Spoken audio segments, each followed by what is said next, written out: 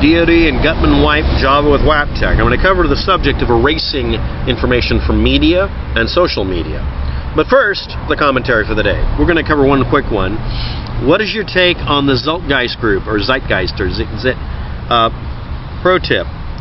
If you want your movement to be extremely popular and not seem snooty, don't use some obscure, hard-to-pronounce word for the name of it. Anyway, it's called the Zeitgeist movement. I prefer calling them a Zeitgeist. 2008, somebody named Peter Joseph advocating the transformation of society and economic system into a non-monetary system based on resource allocation and environmentalism. Basically, Marxist environmentalists. Go ahead and post. Get mad at me. This is not an organization that is trying to make the world better. This is only from their behavior pattern and the stereotypical salesmanship crap that they do. Don't join them and just assume they're full of it. That's my entire opinion. Their behaviors, however, are various movements to try to do this. Now, I've said this about the UN. This is a group of people doing hand waves and feel-good statements about stuff and not doing anything that would work. But let's talk about the non-monetary system based on resource allocation. What that means is, if something is needed, you give it to those who need it, or put it to whatever activity is needed. That means people don't have the right to assume, or control, or vote on anything. You're told that your assumptions and your opinions are not relevant. Pretty similar to many societies already. But you're simply denied, by definition, the right to even complain about it, because it will be ignored.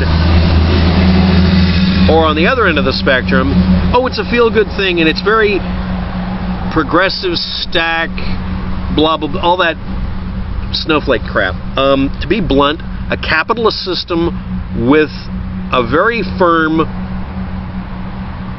bark-preventing, zapping collar around its tyrannical, psychotic neck works rather well. Our capitalist system we have, when it's tamed and beaten into submission and treated like a biatch, works fine. It's not that I'm saying don't mess with it. I'm saying in the current status it has, if you overtly control large, powerful corporations and prevent them from having special interest groups be able to bribe politicians, and if you keep them in check by constantly checking them when they lie, it works. But that means you're going to get pushback. That means you're going to get harassment and crap. This is the thing I fight. The Zeitgeist movement doesn't fix any of this. And I've run into people who claim to be part of it, who are very special snowflakey and want to keep things very much in the hands of whoever's powerful. Even the people they claim they're trying to fight, they're actually on their side. It's not a conspiracy theory. So anyway, that's all I got to say about it. That's my opinion. This is not based on looking up anything. This is not based on having any proof. I'm just going to leave you the Wikipedia article and you can go make your own decisions. That's my opinion. That's from the behavior of the people who are promoting it. Their behavior matches the same thing as every asshat I've ever seen trying to push large numbers of people around when they're outvoted. And in case you can't tell, I'm in favor of anarchy mode voting systems where we all get to vote on everything, and if you don't get enough people to vote, no changes happen. If less than 50% of the people will vote that year, their votes don't count. Everybody has to vote. Everybody has to consciously say, I have made a decision and I've made my voice heard. Because if you're sitting there whining but not voting, nothing changes, because the majority of people don't want a change to happen. That's my opinion. But that also means we probably still be stuck not orbiting our planet with satellites by now, because people say, I don't need that. We have a very comfortable country in the United States. By the way, I'd like to point out that when people talk about the Americas, or everybody living in America, please remember there's North and South America, and people south of the equator really do take that personally. The reason I'm bringing that up is another video I'm going to do later. Anyway, if you want to, you can look up Zeitgeist Group, Hoax, or Debunked, and look up the movies. There's a movie based on it. I don't know if they're associated with it. I mean, I'm not saying it's named after their group and it's their movie. I'm just saying everybody who's ever brought up the subject and used that word, even though that word actually has a specific meaning originally, they go out of their way to prove to me I shouldn't listen to them. That's a way of thinning out people who will disagree with them and creating a very polarized atmosphere. They're not inclusive. They're not trying to get everybody's opinion. And that's a gigantic red flag. Just covering it really quickly. Next. No, they're not Nazis. And no, they're not. They are what they are. Next commentary. Yes, pie in the sky group. And I compare them with the UN, except the UN actually has some power. Next. I did a video about someone just asking questions. Is it normal for the upper atmosphere to have this kind of wind turbulence? And of course, they used a bigger number. Kilometers per hour instead of miles per hour. Primary audience is not in Europe. That's a big red flag. Okay, well I can get 40 barrels to the hogshead. No. 40 furlong. No. 40 rods to the hogshead. Yeah. Which is literally 1/10 of a mile per 100 gallons. But anyway, or something crazy like that. The point I'm making here is using obscure words when they're really not necessary, or measurements. It also has knots and a few other things on it. But it was a website that tells you how fast the wind's moving, which way the wind moves, and it's showing the wind movement at the South Pole. And there's like a hurricane going on, or a cyclone. There's always a high... Anyway, what I'm making about this is someone was desperate to find something to post for an hour and 3 minutes. So I put up a video that was like 30 seconds or something like that, explaining it away. Welcome to the world of critique. Anyway.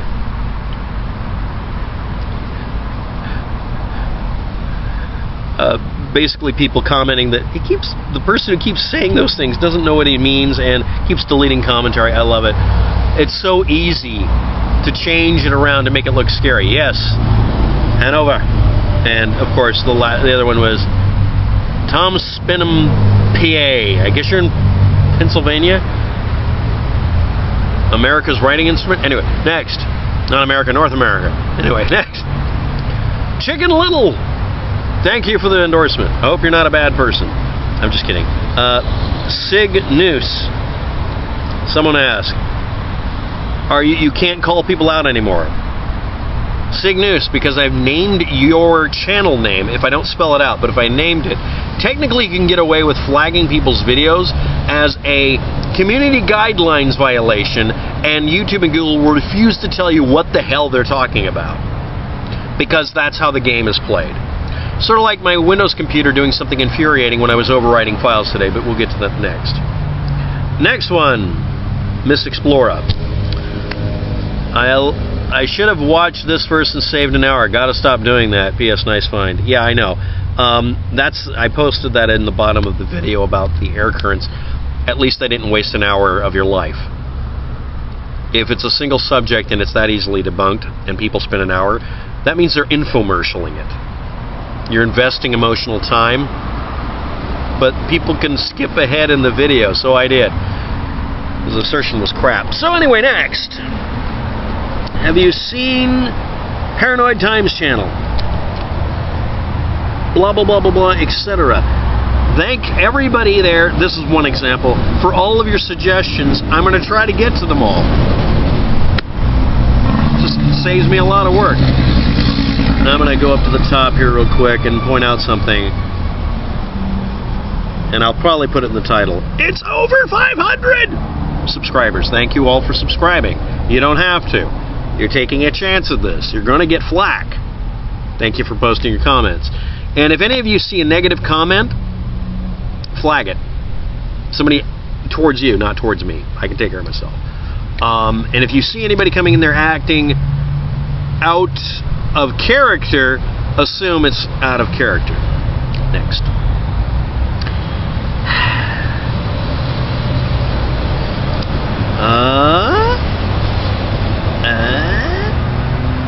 And there, now we're at Gutman DoD wipe myth. What is DoD wipe? Here are the two methods that the Department of Defense uses to wipe their own media. If it's magnetic-based, electromechanical, that means it's tape, floppy, yes, they still use them, or hard drive based, where it's magnetic field recording.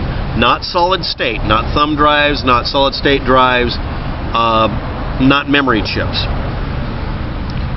The method the U.S. military and government uses is, one, if it absolutely positively cannot be recoverable, it has to be burned, melted down, shredded in reverse order. It's shredded, then melted down, and then incinerated if anything can burn off. This causes all the magnetic fields to scramble due to the Curie point effect, where magnetic fields can't maintain themselves above a temperature. It's shredded, so it's mechanically impossible to retrieve it. Shredding requires it be shredded down to 1 millimeter by 1 millimeter, which means basically it's ground almost into a powder if it's a hard drive disk. Floppy disks are an exception. And burning these things usually destroys all that. And then last, certainly not least, degaussing, and, well, basically that's all there is to it. That's what is done only if it is absolutely imperative that nothing be retrievable. For just less than that, there are two methods for wiping a drive, but they require preparation, and not preparation H.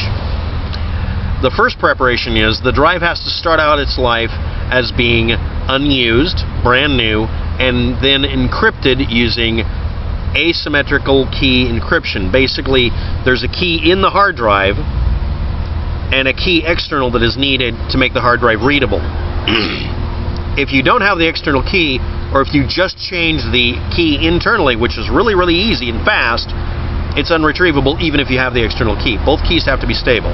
You can copy the key out of the hard drive and save it so that you could scramble that and then place it back again and retrieve the drive data. The second fastest is to tell the drive itself to electromechanically erase its disk. It will do this to the point it fails, or it'll do it until it's done. Either way, it'll overwrite as much data as possible, and it starts at the beginning of the hard drive, which is the most likely location for the data. If it's encrypted and you tell it to do that, and then you change the encrypted key, it is absolutely not retrievable, but that's unnecessary because just not having the key will do that. Next, the next fastest method. Remember, one of these just requires you just erase it. Anyway, overwriting the hard drive totally with randomized code. That's excessive and unnecessary, and even the Department of Defense, NSA, and hackers and geeks and data recovery geeks like me have found out that if you write zeros to a hard drive, the only stuff that's going to show up is where the hard drive is damaged and it can't be really written to. Next, if the hard drive has an area that's damaged and it's not able to be accessed at all, any area that has been rewritten from spares, the drive must be mechanically destroyed unless you can tell it to override its own settings, reset everything, and write to those areas. And it must confirmably write to them, even if it ends up destroying the heads. Now, for solid-state drives, memory chips, and anything else that isn't based on magnetic field, you can degauss these things. That'll do it quickly too, but that doesn't always overwrite it either. It's better just to have a hard drive show up encrypted. But now we'll get on to microchips. You cannot overwrite microchips, including solid-state memories like thumb drives, in a way that is ever really safe, because they very quickly rewrite spare areas. That means you can never truly erase a thumb drive unless it's in perfect condition. And even then it has unaccessible or inaccessible spare areas.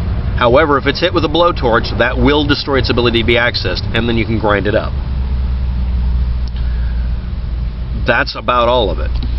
And then last, I'm going to explain that software tools that I use today to overwrite a drive to make it inaccessible that made a backup copy of the data I was overwriting are on my blacklist. I was doing it for a customer. Thanks for watching. Have a good day. Good luck with all that. Links below in the description.